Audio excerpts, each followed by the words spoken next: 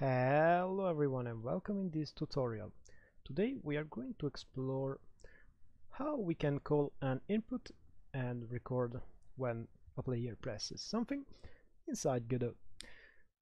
So the only thing that I did in this scene was to create a root node, and I attached a script. It's very easy to do. There is just a button here to click. Then we can go on the script section. This is the script for our node.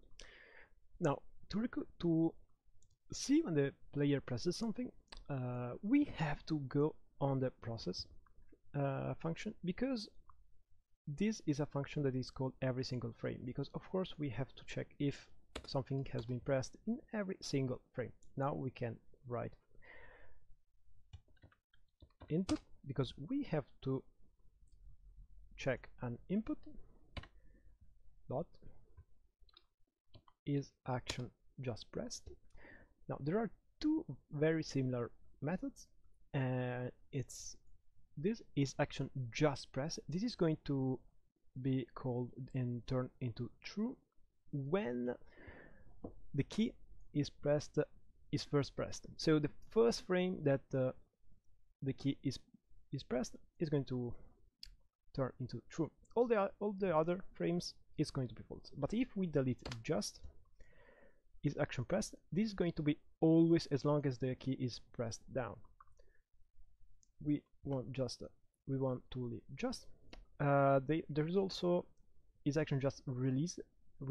So if we want the action to be triggered when we released a button, and here inside here we have to add an input. Now how do we write it? It's fairly easy. We have to create something here. Project settings. Here it's probably going to be open here in general. We have to go under input map, and these are all pre-made things that are inside Godot. These are for the UI, so I suggest not use them for your things, but you can start making some prototyping using these things. But it's fairly easy also to add some input actions. So here we can write the name of our action. We want, for example, to press enter. We click on add, and here at the bottom we see we have an action that is called, but we don't have anything below. We don't have any key that this action is related to. So we click on this.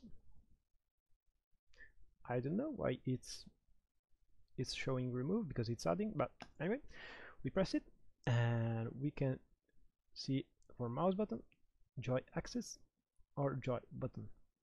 We press on key because we want a key, and now we have to press the key that we want, of course, the action to be triggered for. In this case is enter, so we press enter and we click OK. Now every time, now it's done. We can close this, and here we can add, press enter. As you can see, these are all the things that we saw earlier plus the new that we added, and here we have it. Now this is going to be true every time we press enter the first frame. So for example, we can do something like an if that is checking this, if this is true, or if we have this as an input. For beginners I will add true. So if this input is true, we can write something like a print, like enter pressed, because when we press enter it is going to be called and be shown. Now we can press play and see if it's working. We press enter, and here we have enter pressed. So it did record a key that is an input. So I hope you like this video. Leave a comment below, subscribe, and see you next time. Bye bye.